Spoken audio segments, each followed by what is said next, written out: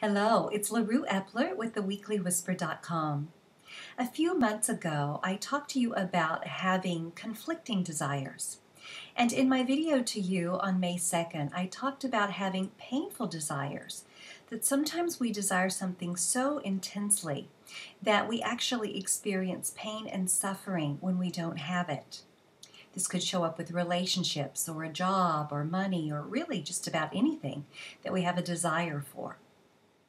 So what does desire have anything to do with your inner guidance or hearing the whisper? We have uninvestigated desires that are creating pain and suffering in our lives, and sometimes we don't even realize we're having pain and suffering. But what happens is it runs as interference. It's like static on the phone line. It makes it difficult or challenging, sometimes impossible, to even hear your inner guidance. In my video 2 weeks ago, I talked to you about, I was going to share some tips and pointers with you for detaching from these desires that are causing you pain. You see, I believe there are two types of desires. One of them originating from the soul, and the other one originating from our conditioning. Our conditioning being our past. And oftentimes, many of our desires are coming from that level. It isn't something that we really want. I've purchased things in my life that after I had it a while realized, why did I really want this? You know, there's a lot of effort to keep this up, or it cost a lot of money. And after I investigated it, I realized it came from my conditioning, from society or my family or wherever it might have come from.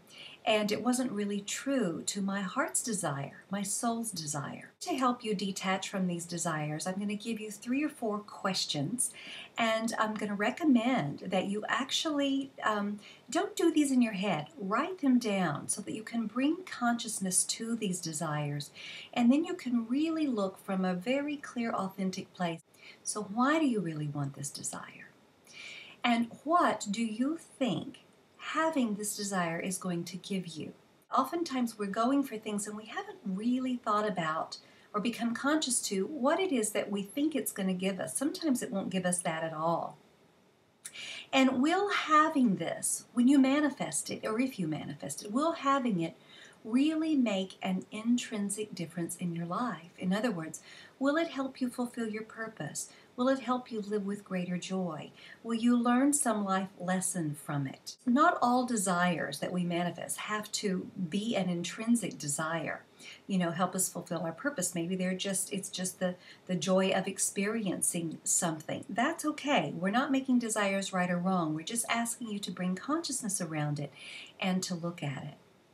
I hope that today's video has been useful and helpful and thought-provoking for you, so that when a desire arises, even if it isn't a painful one, you can still use these questions to go in and investigate and see if it's something that you really want to invest your life energy into, and your time, and your love, and your money.